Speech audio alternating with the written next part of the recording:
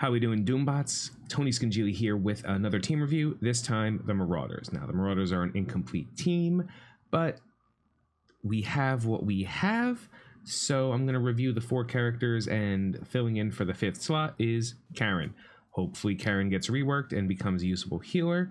That said, we're going to take a look at this team from the normal 3 perspectives. The first being the availability, the second being usability and the places in which this team can be used, and the third will be breakpoints, investment levels that you're going to need to see in order to get max value, including tier 4s. So without going into too much detail, I'm just going to go ahead and pick a random blitz battle. Sure, let's see this, and let's fire off as we talk about the availability. Wait, this isn't the team I picked. Anyway, the Marauders have weird availability. 2 of the characters have been available for about a year and a half. Mystique, available as a node farmable character in the Villains campaign, I believe, and Sabretooth is available in the Raid store. Not high priority early access characters, but they do help you unlock Magneto, and that usually means you probably will have them by the time you would start working on this team. Strife is available in the Blitz store, which is terrible because Strife is a terrible character, and that means that when you open a Blitz orb, there's a chance you get Strife. Unfortunate, but what are you going to do? The only other character that has no accessibility right now is Mr. Sinister. He is in arbitrary orbs like Premiums and Ultimus and Mega Orbs, but you can't really target farm him right now. So since he's completely inaccessible right now, shy of spending money or getting lucky, this team is not the most available. Adding to that the fact that this team is missing an entire character to be complete doesn't necessarily hurt it in that you get a lot of control. What hurts the team is, of course, Strife. So you may want to put an additional tank, preferably a better tank on the team, like Merc Riot Guard or Ravager Bruiser. Anyone that isn't Strife will make this team significantly better. Outside of that specifically, you can probably start considering this team as an endgame team. You're very unlikely to get too many of them very early in the game, and if you do, because of how their kits are designed, and because of where they're useful, I wouldn't even recommend investing early anyway. They're not particularly useful for many game modes. Well, that's actually an entirely different conversation. That said, just keep in mind this is not an early game team, and even if you get some of these characters early, they're not necessarily going to help you progress early into mid, into late game. You're better off sticking with some of the more standard teams like the Defenders, the Guardians, pretty much anyone else. Now we can go straight into usability. This team, the Marauders team, is strange. It is very, very, very clearly an Alliance War defense team in that all of their kits in some way, shape, or form discuss being an Alliance War defense team. That said, they're one of the only Alliance War defense teams that is hard countered by the Defenders for the most part in a reasonable punch-up, providing the investments are roughly the same. Defenders, I've used my very strong Defenders to punch up probably about 80k, depending on who the 5th character they chose was. Unfortunately, being a team of all villains does mean Punisher is going to have his way with you. That said, they are pretty good on both sides of the war, and a lot of that comes down to Mr. Sinister's total package. Mr. Sinister is one of the most unique and fun characters that has ever come out in this game, with the ability to take over the best character, hopefully on your opponent's team, and use them to your advantage. The downside to that is that character tends to be a little bit weaker with a little bit less damage than your Sinister. They mostly keep Mr. Sinister's stats, give or take 20% or so for health and damage, but depending on who you take, you might end up with a stronger team comp, as a 6v1 is usually a little bit better than 5, especially when that 6th character is a non-minion, if that makes sense, like Greg with Hela or Phoenix. So one of the weird tricks with Mr. Sinister and the Marauders team, if you're using them offensively or in blitz, is you choose a team that is a little bit strong, or too strong, or maybe a team that you wouldn't necessarily be able to beat. Like, off the top of my head, if you saw an X-Men team in a blitz battle or a team with Ultron, you probably would just be able to use Mr. Sinister to clone the Ultron, and then all of a sudden you now have Ultron on your team. Pretty solid all around. Using the team as kind of a Swiss Army knife to be able to defeat certain comps, maybe a Brawlers team with Ms. Marvel and CM, something like that. That's really where they're best at. But as a defense team, they do hold a very, very, very strong kit that basically doesn't let opponents disrespect them. If you don't go into this fight with a clear-cut understanding of how it's going to go, even how terrible Strife is, you're still going to end up losing because of how Mr. Sinister and them all work out. They're not necessarily, as a team, usable in raids. Marauders doesn't have a tag. They are mutants, and they will be okay in anything that requires mutants. They are villain characters, so anything that would require villains going forward or the villains campaign, they'd be pretty okay. Other than that, they don't have any jump out and grab you abilities. So as far as usableness, this is probably one of the most vanity style teams you're ever going to come across. And by vanity, I mean they don't necessarily do anything for you as a team. Perhaps an individual character like Mr. Sinister will. Sabretooth and Mystique are already characters that work very well on the Brotherhood team in lieu of Toad and Blob. So they all kind of have homes except Strife, who belongs in a dumpster somewhere because he is useless. So you don't have to feel bad about investing in them because you're probably getting other value out of them. But because they need specific investments, because Mr. Sinister isn't very good, if you're familiar with my stream, I always tell people you either have a 50k Mr. Sinister or you don't have a Mr. Sinister. It doesn't matter how much weaker he is, because the characters he's cloning are going to be so much weaker than the fight you're putting on, even at an even parity, that they're probably not even going to survive long enough to make a major difference. That said, you can find uses for them in war. They're, again, another war defense team, more or less, or offense team if you really want to be aggressive. They're a blitz team, not great in raids.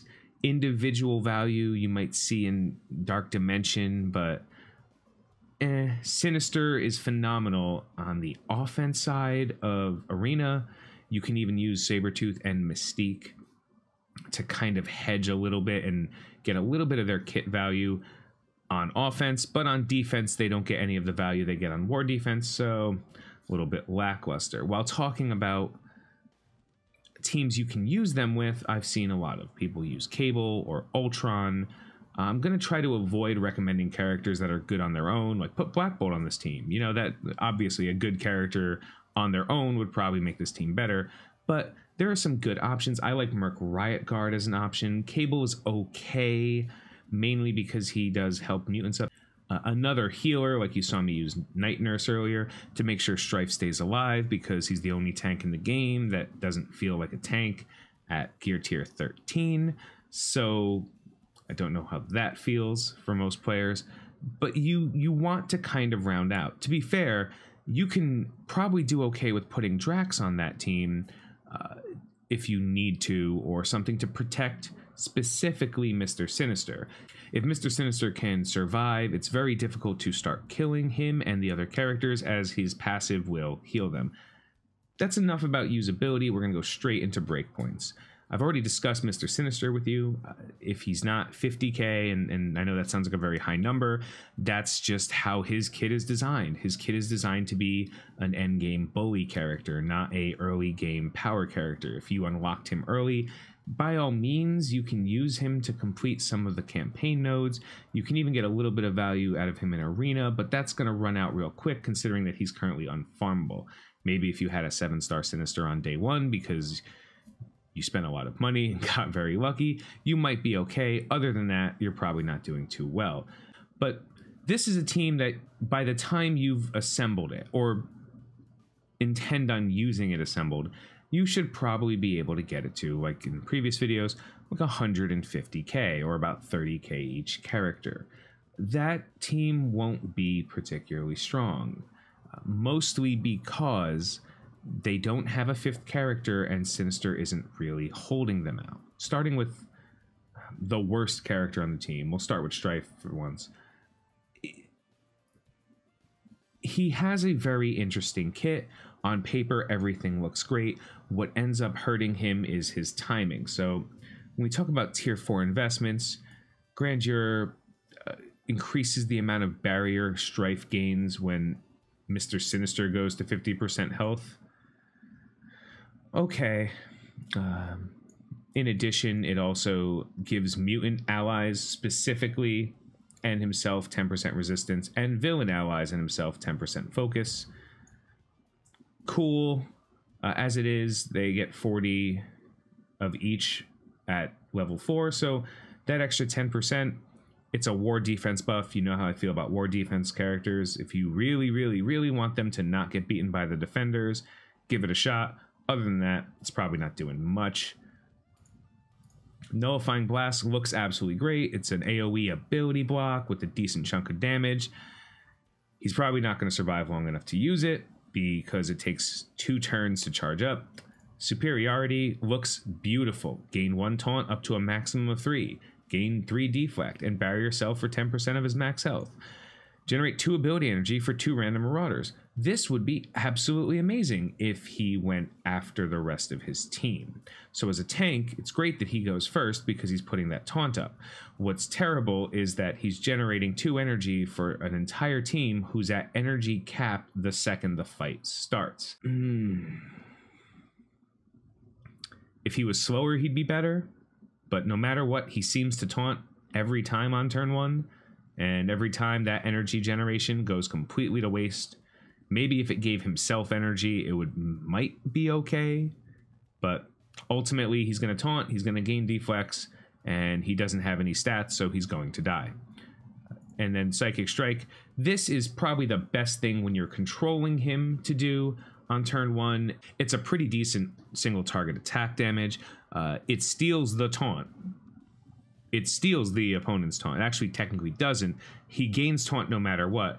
Then it attempts to clear the taunt, which with his focus he should be able to. And if Mr. Sinister is an ally, they could take all of the positive effects from that character to Mr. Sinister. Obviously, because Mr. Sinister, very much like Nick Fury, spreads his positive effects when he does his heal, almost exactly like Nick Fury, actually. It makes sense. I wouldn't necessarily worry. The difference between 4 positive effects and all positive effects, if they have 6 or 7 positive effects on them, then maybe you're fighting in a different game mode than I am usually. I don't usually see more than 2 or 3 on any character, even in war, especially on basic, you know, the turn where I would basic with him, and he doesn't survive long enough to rip him off later anyway. So none of his tier 4s really jump out. Moving on to Mystique. Mystique is the 2nd worst character on this team instead of the 3rd best, if that makes sense. Everything she does is kind of dependent on who's around her. Subterfuge is great. On spawn, always gain evade. Cool, keeps her alive, but she's pretty tanky. Always assist on non-attack abilities. Well, Sinister has 2. Strife has 1. Sabretooth has 0. Great. That basically just changes here, and it does specifically only affect war defense. It doesn't tell you that, but it does only matter on war defense if she's with Sinister. Cool. If it wasn't, if it was anytime, it'd be amazing. But again, war defense, literally worst thing you could put in a character. Totally acceptable if you really want to build him up, but ultimately kind of a vanity investment, not something I would prioritize. Her ult, it doesn't do damage. So getting the tricked enemy to do damage, which is always a basic attack, so it's whatever their basic attack is, plus 200% damage. Okay, on AI, you don't know it's going to pick the right target. When you do it, you don't know if it's going to take the guy who's going to hurt the most. And most importantly, when you're 1v1ing someone with Mystique, this does almost no damage. Mystique is not really a damage dealer. Infiltrate is probably one of her best abilities. It's got a lot of text. It's basically the way you can say the more you have to read, the better an ability is overall. She basically attacks pretty much everybody. Attack 2 targets that don't have stealth. Attack all targets that do have stealth. Clear stealth from each. If they no enemies had stealth, gain stealth. This ability does not remove stealth. Like, oh, so look at this. If Magneto is an ally, this attack is unavoidable. If Mr. Sinister is an ally, flip 1 positive effect to a negative effect. If you upgrade it, it goes to 2. It's good, right? But is it? It doesn't do damage. Again, or at least comparably at parity fights. It gets a little bit additional attack, so you hit more people, making it a little bit better for raid, but definitely not better for Alliance War defense. And then flip 2 positive effects. Who knows when that's going to be relevant? Mimic Strike. She copies positive effects. If Magneto's an ally, copy 3 positive effects per hit. So I've had Mystiques with a bunch of heal stacks after stealing a bunch of them from Luke Cage. This is kind of her big ability, and we'll see why when we get to Mr. Sinister next, actually. But this is everything she does kind of not only requires people to be around her, but requires them to be able to utilize those abilities. So on this team, she's good. If you splash Magneto as the 5th on this team, she becomes infinitely better. But then you're also kind of losing value out of characters like Pyro and Juggernaut and Toad and Blob and anyone else who's a Brotherhood character. So you lose a little bit. Moving into Mr. Sinister. Mr. Sinister is a great endgame character that can really help break open the fights for you. When it comes to what you're investing in Mr. Sinister, the most important ends up being clone. This is how you're going to be able to make sure that the character you clone might even be stronger than the original based on what abilities they have invested in. So even if you want to see how strong a character with an ability at max investment is, just clone them with Sinister. You'll get a really good idea, even with the damage reduction. On War Defense, generate 2 ability energy for all Marauders and cloned allies. And this is huge because on War Defense, 99% of the time, it means whoever he clones is going to have the opportunity to use their ultimate ability, but it also gives energy out to all of the characters who just took a turn, making it a little bit stronger and kind of closing the gap between characters like Strife, who taunt first for no reason and then usually dies. Whatever. This is one of the abilities that I would recommend immediately investing in, but again, only if you're going to really go hard on Mr. Sinister. If you have a 30 or 40k Mr. Sinister, putting this ability on him is only going to make sure that you have the strongest possible 30 or 40k version of a character with lower damage and, of course, lower health. Mutant Geneticist. This is kind of a big deal because it happens every single time on War Defense. Basically, if you leave Sinister up at the end of a fight, whether you've maybe cleared 1 or 2 characters or just got timed out, on spawn, he's going to generate 3 energy for himself, which means he's usually either going to be able to heal everyone up if they were taking damage or clone another person. On his turn, heals 15% of his max health plus 5% per Marauders ally. Apply regeneration to the 2 most injured mutants. It is very hard to take him down unless you single target him. Now, he doesn't have a lot of health per se, and he doesn't have a great deal of armor, but there's a lot of things around him that make sure he doesn't take damage. On the Marauder ally's turn, this character's health is greater than 50%. Redistribute 10% of his health to that ally. So not only is he healing himself out, but he's making sure that the rest of his team stays slightly alive. Gives focus to everybody, gives max health to everybody. This tier 4, absolutely phenomenal. The only thing that's interesting about it is on War Defense, they gain an additional 30. So this changes from a flat 20% max health when you use the team outside of War to 30% specifically on War Defense. They're a very tanky team. The defenders kind of make up for that. I keep using the defenders as a conversation point because that's how I beat this team a lot. So the defenders can beat this team, proving that it's not quite an overpowered team, just a team with a very specific need, which ultimately makes the defenders a little bit better. Gene therapy is kind of the last major thing Mr. Sinister does. He clears heal block off of the most injured 2 allies. He gains offense up for 2 turns. Then every positive effect that Mystique has on her, Sinister takes. And then all of his positive effects get spread to any mutant on the team. Any mutant, that's including characters like Phoenix, Cyclops, doesn't matter. If they're a mutant, Namor, they get it.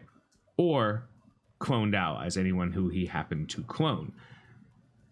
I upgraded this specifically to give it to all of the characters because I like the ability to not only build an entire mutant team with Sinister that doesn't necessarily have the Marauders on them, maybe just Mystique for this ability, but I really like using Sinister and Mystique.